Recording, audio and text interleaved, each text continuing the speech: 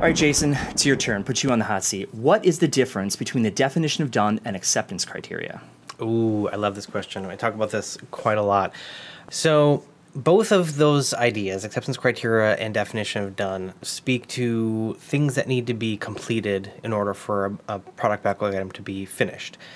But they have slightly different perspectives and they have slightly different purposes. So my favorite analogy for this is if I was running a bakery. If I was running a bakery, I would get orders for chocolate chip cookies or blueberry muffins, or like I would get different orders for different things. But I would probably have a single list of quality measures that before any order leaves my bakery, I'm going to call anything done, I'm going to go through these quality checks. Like, is it fully baked? Is it packaged? Is it labeled? Is it, frosted? Whatever. That common list of quality measures, that's your definition of done. It should apply to all the items on your product backlog. It's set once for the product. It can be iterated on. You can add to it over time, but it's not like there's a different definition of done for every product backlog item or different definition of done for every sprint. There is a single definition of done, a single list of quality standards that must be met before we call any item on our product backlog done.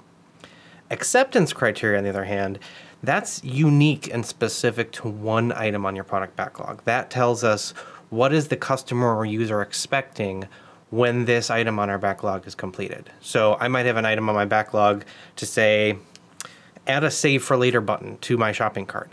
Well, there's some acceptance criteria to that, then some expectations that the user is going to have. When I click the save for later button, it's going to move it from my cart to this other area, and then I'm going to see it in another area, and maybe there's a count or whatever else. It's very detailed about what the user expects, but it's specific to one item or one piece of value, one piece of functionality to a product. It's not this common checklist like a definition of done is. So they can sound kind of similar, but the purposes and uses are very different. One gives you the user's perspective for a single item.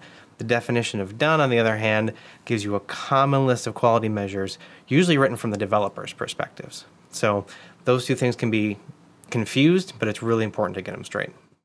All right, you know the drill. This is YouTube after all, so this is where I ask you to click the thumbs up, click the subscribe button, hit the bell, or whatever else YouTube's come up with these days for you to get our videos delivered to you. Or even better, in our description below, there's a link where you can get these videos delivered straight to your inbox. Did you know we teach Professional Scrum courses? If not, check the links in the description for information about how you can join one of our Professional Scrum courses and hang out with us.